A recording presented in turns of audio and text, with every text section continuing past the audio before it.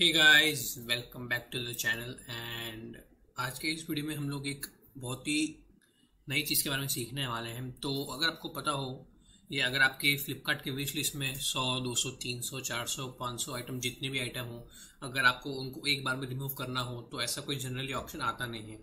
लेकिन मेरे पास एक मस्त ट्रिक हाथ लगी है और मैंने इसको खुद ट्राई किया है। क्योंकि मैं आपको बता दूं, मेरे लिस्ट में कम से कम 400 से 500 आइटम थे और मैंने ये ट्रिक यूज़ करने के बाद सारे आइटम्स को एक साथ निकाल दिया। तो उसी ट्रिक के बारे में बात करेंगे आज भी इस वीडियो में। तो चलिए बताता हूँ मैं आपको। तो ऑब्वियसली मैंने मेरे सब आइटम्स में से निकाल दिया था, लेकिन मैंने इस वीडियो के लिए वापस लिस्ट आइटम्स में डाला है। तो आपको क्या करना है, आपको कंट्रोल शिफ्ट और आई प्रेस करना है। तो ये आपका इधर डेवलपर ऑप्शन खुल जाएगा। डेवलपर ऑप्शन खुल गया, उसके बाद आपको कंसोल में जाना है। इसके बाद आप जो भी इधर आ रहा है उसको आप इग्नोर कर लीजिए। ऐसा अगर आपको फिर भी इरिटेशन हो रही है तो आप क्लियर लिख दीजिए और ये चला जाएगा। अभी आपको क्या करना है, ये लिंक मैं डिस्क्रिप्शन सेक्शन में डाल दूंगा, आप इधर जाइएगा और इधर जो भी लिखा है मतलब इसको पूरा का पूरा कॉपी कर लीजिएगा। पूरा मतलब जरा भी नहीं छोड़ना, आप बस इधर ही फंक्शन से कॉपी करना चालू कीजिएगा।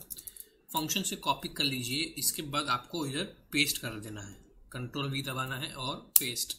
अब ये देखिए, एक साथ सब आइटम फटाफट डिलीट होने लग गई। ये देखिए, अभी आप सोच रहे होंगे कि मेरे पास तो और 11 आइटम है लेकिन ये रुक गया है। अभी ये इसलिए हुआ है क्योंकि ये जो है मतलब ये पेज पे जितनी आइटम्स दिख रही थी ना, वही सब डिलीट की है। अभी आप इधर लोड मोड पे क्लिक करोगे तो वापस इधर आ जाएगा। अभी आपको वापस यही करना है, वापस कॉपी पेस्ट करने की जरूरत नहीं है। अपर एरो की दबाइए, जो आपके नेविगेशन मतलब जो होता है ना, वो अपर एरो की, समझ गए ना क्या बोल रहा हूँ मैं, तो वो दबाइए। अब वापस एंटर दबाइए और वापस ये काम करना चालू कर देगा। अब ये देखिए 2 सेकंड लगी और मैंने 30 आइटम अपने विश लिस्ट से डिलीट कर दी।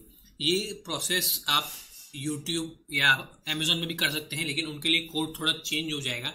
तो प्रोसेस जनरली सेम रहता है, लेकिन जो कोड है वो चेंज हो जाता है। तो आप दूसरे यूट्यूब वीडियोस पे भी जाइए, आपको मिल जाएगा कोड, लेकिन फ्लिपकार्ट के लिए ये कोड था।